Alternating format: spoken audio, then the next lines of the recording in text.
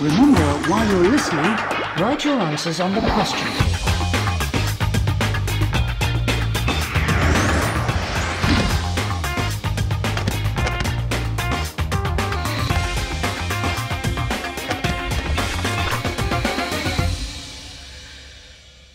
Hello dear students of grade 8 and welcome to a new episode of Target English.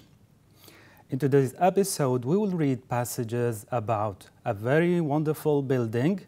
We will also read about wonderful things and treasures around the world, and we will learn some new interesting vocabulary and finally go to language functions. I hope that you will enjoy our episode for today.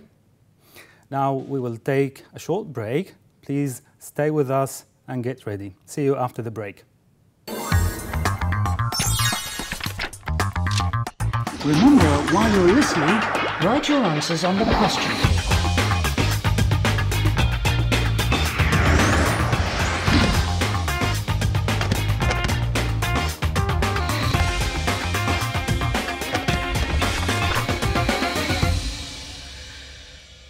Welcome back, dear students.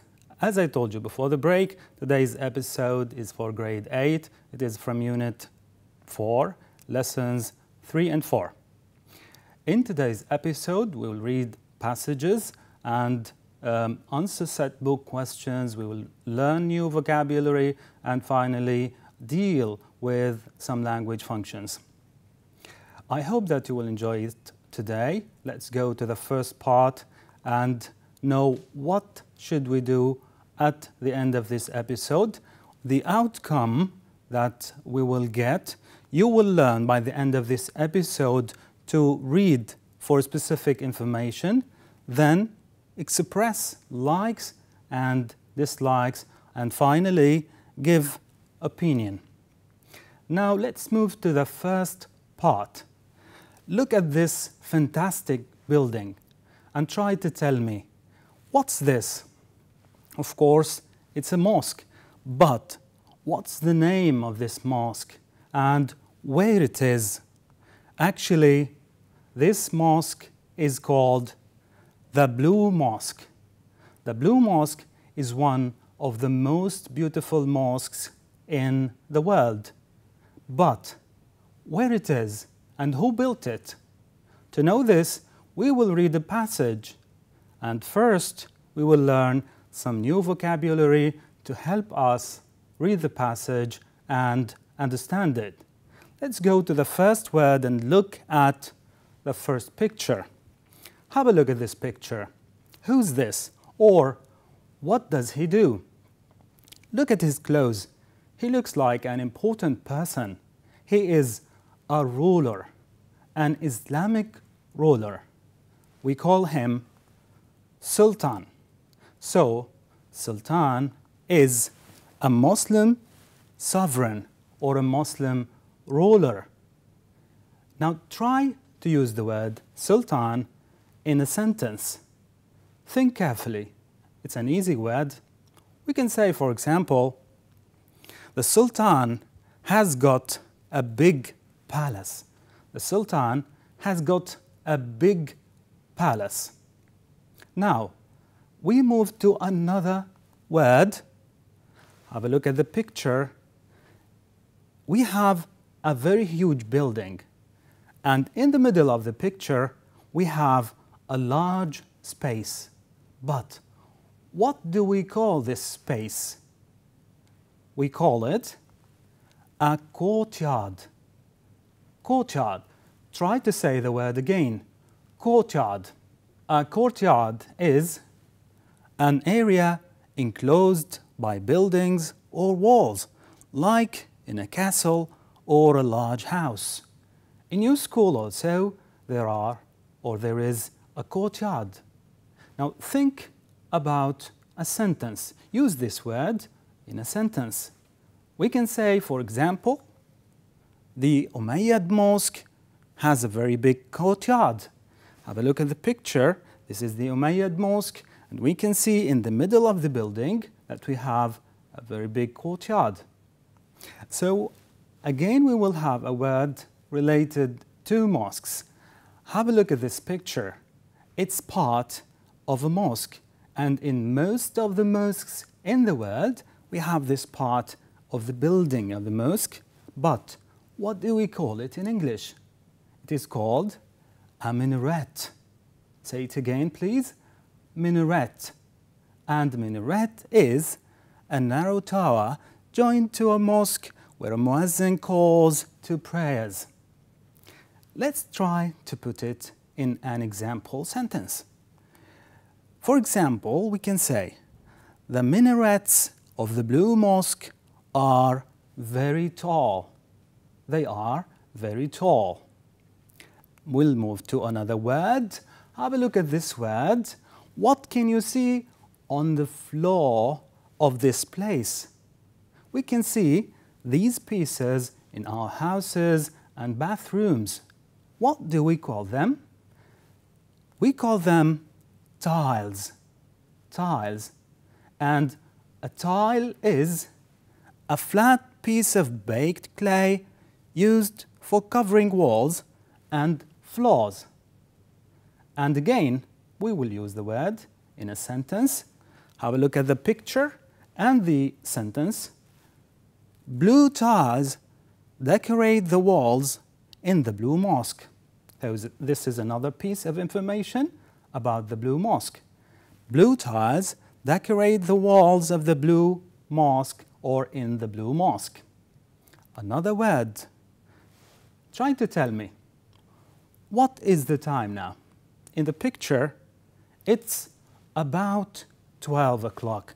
We still have 5 minutes to 12. So it is not 12 o'clock, it is nearly 12. Nearly. Say the word again, please. Nearly. And we mean by nearly almost, but not quite, or not completely. Have a look at this picture. We can say, your tank is nearly empty. Look at the tank of the car. It is not completely empty. It is nearly empty. And now we will use these words to read the passage about the Blue Mosque. Please try to remember the words and read along with me. The Blue Mosque is one of the most impressive landmarks of Istanbul. Sultan Ahmed ordered to build it in the 17th century. It took 7 years to finish the building. The Blue Mosque is square with a large courtyard in front of it. Remember the word courtyard and the word sultan. It has 6 pointed minarets. It is known as the Blue Mosque because of the beautiful blue tiles that decorate the inside walls. From the outside, the mosque isn't blue at all, except the dome. The Blue Mosque is the most spectacular building in Turkey. It is the most spectacular building in Turkey. Now, let's try to answer 2 set book questions about the passage, and they are all about the Blue Mosque. The first question is, try to read the question with me. Where is the Blue Mosque? I have already given you the answer. Where is the Blue Mosque? And you can see the answer is in Turkey. The Blue Mosque is in Turkey, in Istanbul, in Turkey. Now let's move to the second question. Why was it called the Blue Mosque?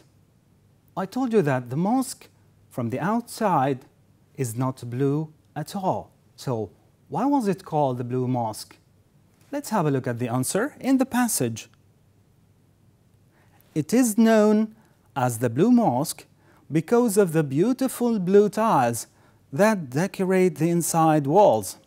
So the inside walls of the Blue Mosque are covered with blue tiles. This is why it is called the Blue Mosque.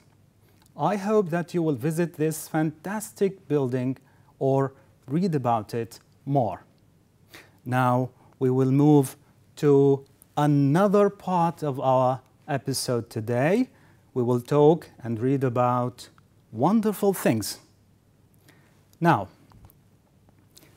look at this picture. Have you ever seen it before? What's this? Is it a man or something related to a man? Have a look at these two other pictures. You see, it's not a man, it's a mask of a very well-known or famous person. It is Tutankhamun's mask. We have another wonderful thing. Again, it is a mask, but from a very different part of the world. Have a look at these two pictures.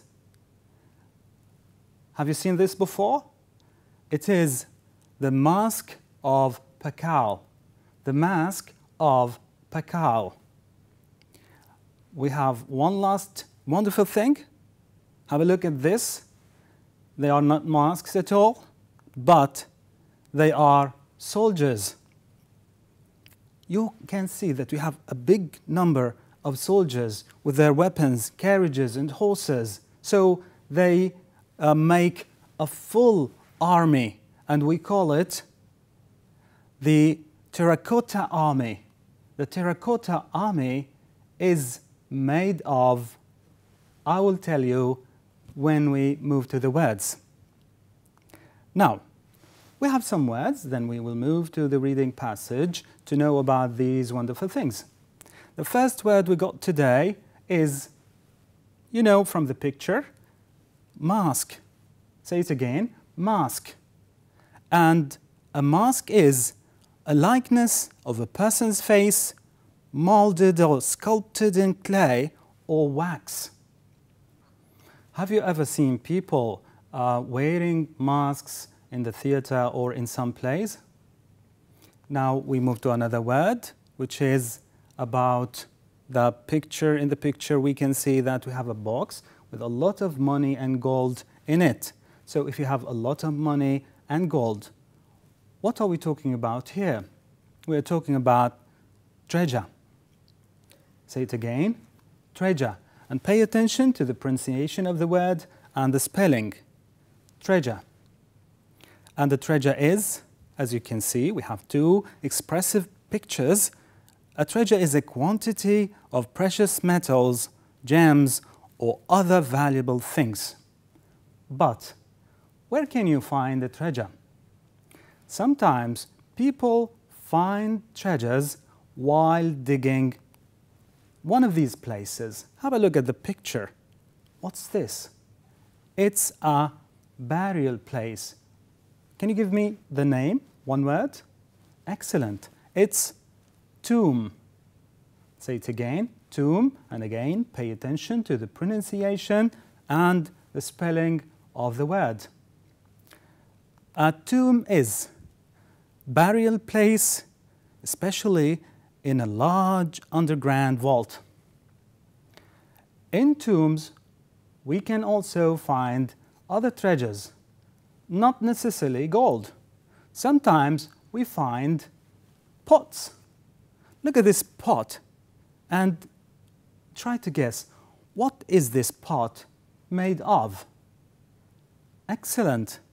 It is made of terracotta, and we can call it terracotta pot.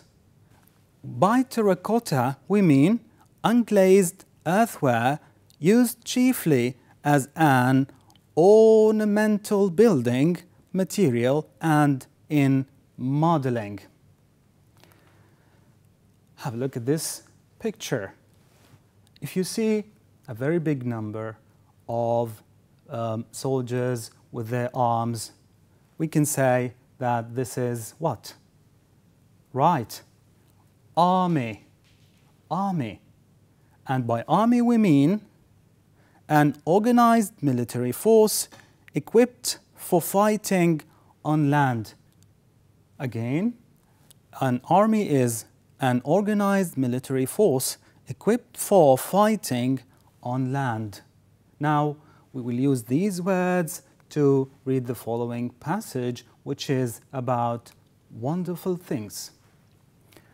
Most archaeologists think that the mask of Tutankhamun and the treasures found in the tomb of the young king are probably the most wonderful discovery. Others think that the brighter hoard in Ireland, the Mask of Bacau, the terracotta army in China, or Tel el-Jewel hoard in Palestine are the greatest of all. Visiting any of these places may give you great information about very important parts of the human history and culture. Try to visit these places and now try to answer the questions with me. The first question is, where can you see the terracotta army? We have read that we can see the terracotta army in China. Again, we can see the terracotta army in China. The second question, why do we visit historic sites? If you visit a historic site, what can you get from that visit? Let's have a look at the answer. Visiting any of these places, or we can say any historic site, may give you great information about very important parts of the human history and cultures. Did you enjoy the passages with me? I hope so. Now we will use the new vocabulary we learned today to fill in or complete spaces in sentences. Now let's read the sentence together. The students are gathering in the school space, and we have 4 choices. A, tile. B, sultan. C, courtyard. And D, minaret. Now think, which word is the right word to complete the sentence? Let's have a look. It's the word courtyard. Let's read the sentence as a whole. The students are gathering in the school courtyard. Let's move to the second sentence. Read along with me, please. My space pot dropped and broke. My space pot dropped and broke. And the choices are A, tomb, B, terracotta, C, mask, and D, tile. So please, I'll give you a minute and think which word can complete the sentence. Remember, in this type of questions, only one word is correct. And the right word here is terracotta. And the sentence, my terracotta pot dropped and broke. Now let's move to another exercise about the new vocabulary. In this exercise, you should fill in the spaces with the right words from the list. We have 3 words. They are minaret, treasure, army. Again, try to remember the meaning of these words first. Minaret, treasure, army. Now let's move to the sentences. Number 1, I would like to be an officer in the Kuwaiti space. Don't give the answer, just go to the next sentence. The workers found a space while digging a hole. The workers found a space while digging a hole. Now we have 2 sentences and 3 words. We should use only 2 words to fill in the spaces in the sentences. I will give you some time. Try to read the sentences and the words and know the answer. Now let's see the answer together. The first sentence is, I'd like to be an officer in the Kuwaiti army. The second one, the workers found a treasure while digging a hole. The workers found the treasure while digging a hole. Now we move to the last part of our episode, which is language functions. In language functions, we have to know the right language to use in certain situations, and today we will focus on 3 situations. We should know how to express likes, dislikes, and opinion. Likes, dislikes, and opinion. Let's have a look at the first one, which is expressing likes. We express likes through the following. We can say, for example, it is wonderful. If you see something or hear something and you like it, you can say, it is wonderful. We can also say, I like. And we can say, absolutely right, or it's good. And finally, we can say, amazing. The second language function is dislikes, and it is expressed by the following. I don't like. It is quite bad. Absolutely wrong.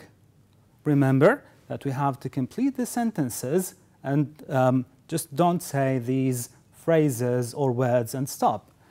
Finally, expressing opinion. How to express opinion? If you want to talk about something and give your opinion about it, you can say, I think, and then complete the sentence, or in my opinion. And finally, you can say, I believe that. Let's see how to use them in real language situations. Let's see. You have to write what you would say in the following situations. The first situation is, your friend is showing you his new bicycle. What can you say? He's showing you a bicycle, a new bicycle. So you have to express opinion. So you can say, for example, it is wonderful. We have another situation. A friend offers you cola, but you don't want it. A friend is offering you cola, but you don't want it. So what can you say to express dislike? You can say, for example, I'm sorry, I don't like it. I prefer orange juice. I prefer orange juice. This means you don't like it. And we have one last situation. Someone says that learning English is difficult. Is learning English difficult? You can express your opinion by saying, I believe that English is really easy. And by this sentence, we come to the last situation of the language functions, and also it is the last part of our episode for today. Today we talked about very interesting topics. We talked about a very wonderful building, which is the Blue Mosque in Istanbul in Turkey. We talked about some of the most wonderful things in the world. We learned new words and knew how to respond in certain situations using language functions. Now we come to the end of our episode. I hope that you enjoyed it today with me. See you next time. Please try to study well. Goodbye. Remember, while you're listening, write your answers on the question.